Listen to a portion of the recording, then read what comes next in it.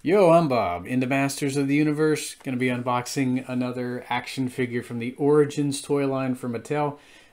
More specifically, the CartoonCollection subline. So this is another of Skeletor's evil warriors, Trapjaw. Not Flapjaw, but Trapjaw. So he was always one of my favorite characters. I remember my brother describing him when we were watching the episodes and reruns on the USA Network back in 1990. Set this mini comic aside here. I keep saving the mini comics because I just think they're neat. Let me see. Hopefully there is nothing that is going to fall out of this package here. Yeah, it looks like everything's in there pretty well. Come on. There you go. Another big bulky figure here.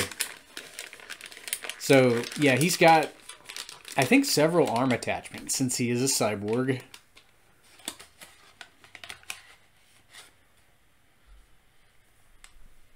Skeletor's wizard of weapons.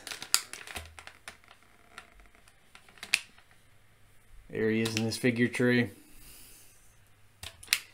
I'm going to pause this, break him out, and we'll have a closer look. So, back in the blink of an eye. Alright, Trapjaw's out of the packaging. So he's,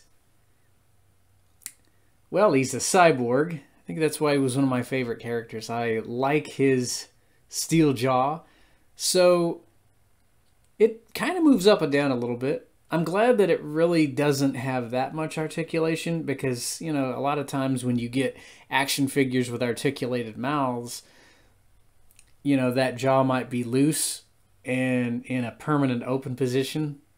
So, I mean, it does what it needs to do, I think. So he has some Eternium, according to the Big Bad Toy Store box contents there.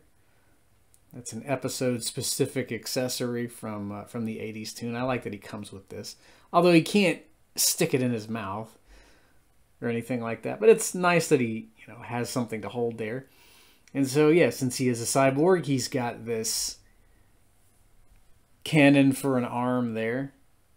And he can replace that with more attachments. He only comes with one other, which we'll take a look at in a second. So in the 80s tune, he was voiced by Scheimer.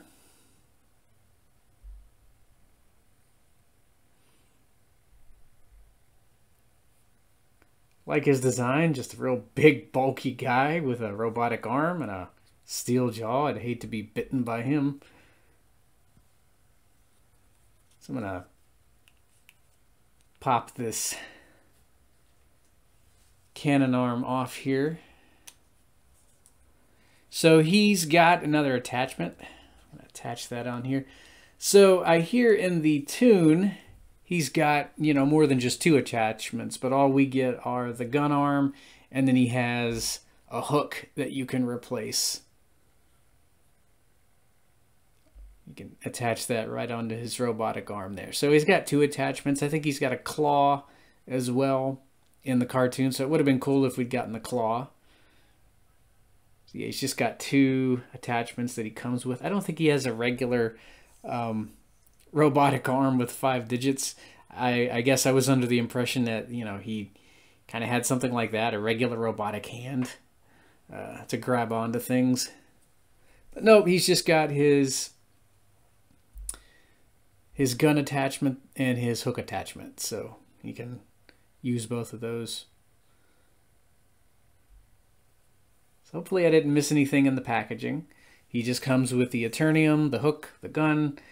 He's got that steel jaw that, you know, kind of moves up and down. I'm glad that, you know, it's not super loose or anything like that. I think I'll just leave it in the open position there. I mean, you really can't move it up and down that much, but I like that there is just a little bit of movement there.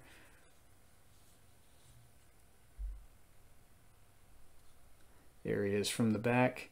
So he's got a little slot on the back of his belt where you can attach whichever weapon he's not using. So I give him a 10 out of 10.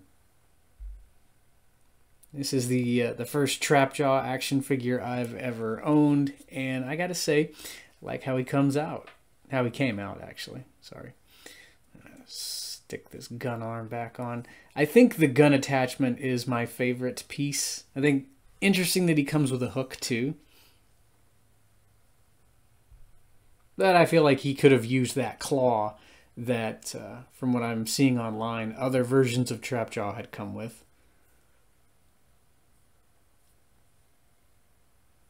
I would imagine he probably has his gun attachment on more frequently than the hook, though. You can rotate that and all kinds of stuff. So I like his that his gun arm. You know, he could fire various types of lasers in the cartoon, like a freeze ray, things like that, depending on the situation that he was in. Anyway, that'll do for this figure review. Really awesome design for Trapjaw, and really awesome that the Cartoon Collection gives us episode-specific accessories, because he ate the Eternium. He was as strong as He-Man for a time. So, yeah, the episode-specific accessories in the Cartoon Collection subline really fascinate me. So glad that he comes with just a big crystal there. Till next time, guys.